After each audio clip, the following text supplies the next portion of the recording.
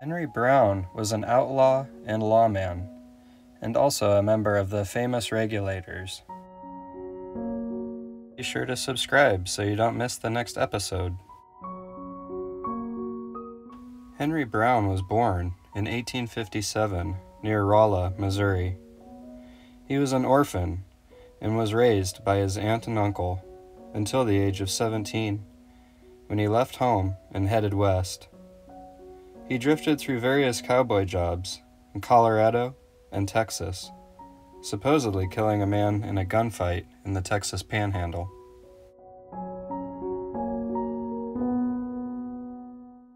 By 1877, a 20-year-old Brown had made his way to the New Mexico Territory, where he took part in some of the Lincoln County War.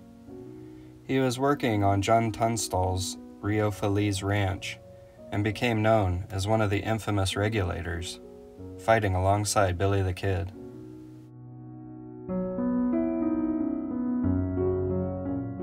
As a Regulator, he took part in many skirmishes, including one on April 1, 1878, where he and several other men ambushed and killed Lincoln County Sheriff William Brady, who was indirectly responsible for the death of his boss, John Tunstall.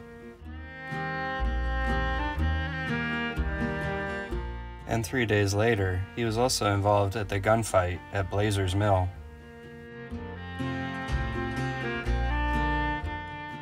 After the killing of Sheriff Brady, the Regulators were wanted men, fugitives, and they spent several months in hiding. However, on July 15th, they were ambushed at Alexander McSween's home by members of the House and some of Brady's men. Henry Brown was one of the 3 Regulators not actually in McSween's house, but instead was sniping at Brady's men from a grain warehouse behind the Tunstall store. He escaped with Billy the Kid and the others when the siegers set fire to the house. McSween was shot down while fleeing the blaze, and his death essentially marked the end of the Lincoln County War.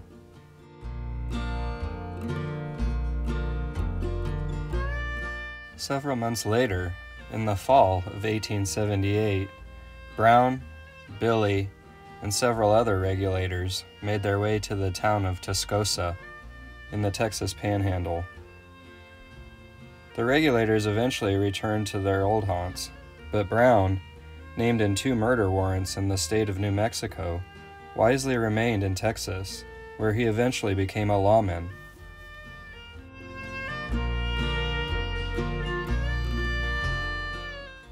Soon he was fired from this position and began drifting through the Indian Territory in Oklahoma and into Kansas. In July 1882, he was about 25 years old, and he settled in Caldwell, Kansas.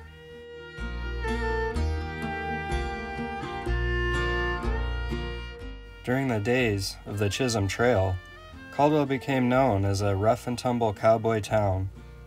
The Caldwell Post claimed that half of the residents were the worst desperados between the Missouri and the Rio Grande.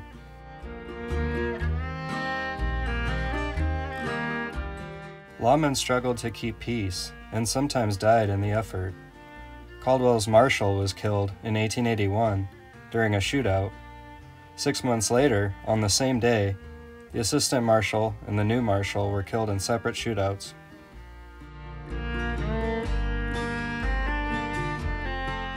Caldwell, Kansas, a rough cattle town similar to Dodge City, and it was here he was first appointed assistant marshal of the city, and then promoted to marshal about 5 months later.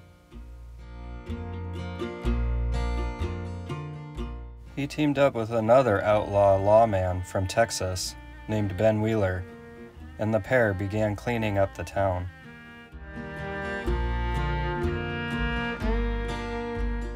Contemporaries of Brown described him as a man who didn't smoke, drink, chew, or gamble, and was noted to be in regular attendance at the Methodist Church. He was exceedingly modest and in fact bashful, but he had a square-set jaw not unlike that of a bulldog, and his face indicated firmness and a lack of physical fear. And when duty called, Brown's demeanor changed immediately. He was easily angered. His temper flared instantly, and his outwardly meek manner transformed into one of deadly, grave purpose.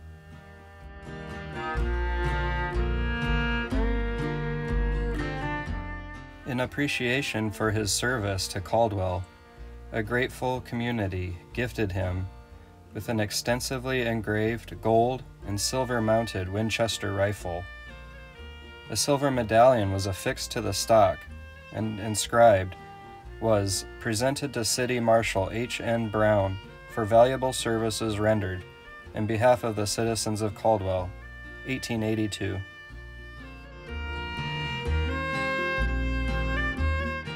After establishing himself around town, he met a local girl named Alice Levagood, the daughter of a local brick mason. In the early spring of 1884, the couple married, purchased a house and furnishings, and seemingly settled down. However, unknown to his wife and the citizens of Caldwell, Brown had been living beyond his means, and his debts were rising.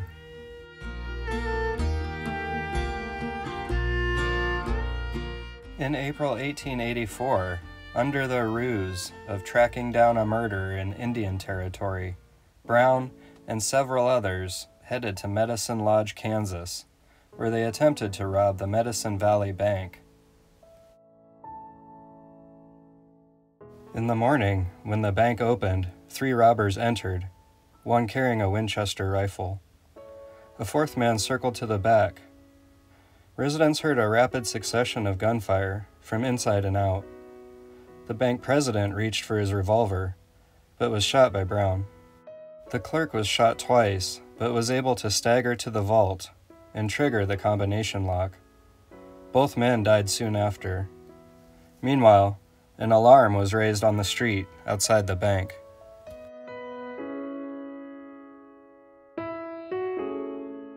Brown and the other outlaws fled under fire, pursued by a posse composed of 12 cowboys that happened to be in a stable directly across from the bank. The 4 fugitives closely pursued by the posse unwittingly rode into a box canyon several miles south of the town and were eventually forced to surrender.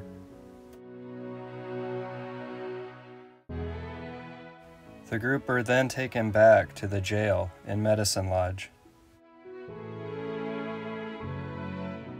It was clear that the townspeople wanted instant justice.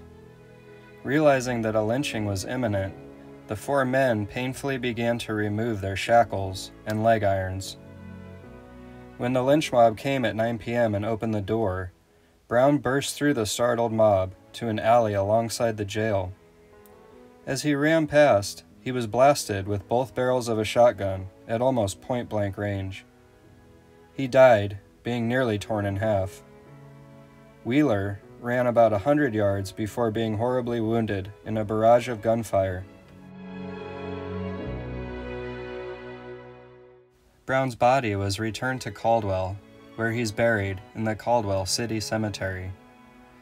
His Winchester rifle is on display at the Kansas Museum of History. Thank you so much for watching today. Be sure to check my playlists for cool videos, and don't forget to hit that subscribe button so you don't miss the next episode. Have a great day.